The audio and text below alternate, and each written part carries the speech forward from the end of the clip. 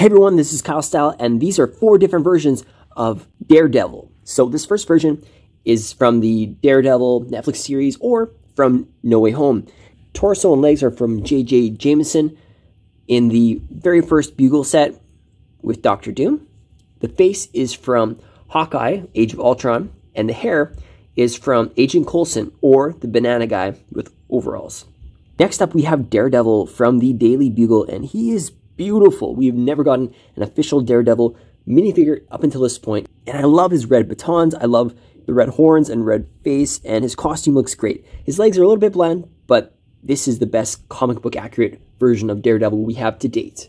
Now we have Daredevil from the Netflix series, and his costume is amazing. And even though this is unofficial Lego, I think the print is incredibly accurate and detailed, and it is the closest thing we have to a minifigure based off the Daredevil Netflix series. Now last but not least, we have Matt Murdock, or Daredevil, with his red glasses. This is an unofficial Lego figure as well, but I love the swept over brown hair, his red glasses, his beard and facial print, and the perfect suits and matching legs. I think this is a great version of Matt Murdock.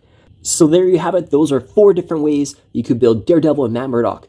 Let me know in the comments below which version is your favorite Matt Murdock and which is your favorite version of Daredevil.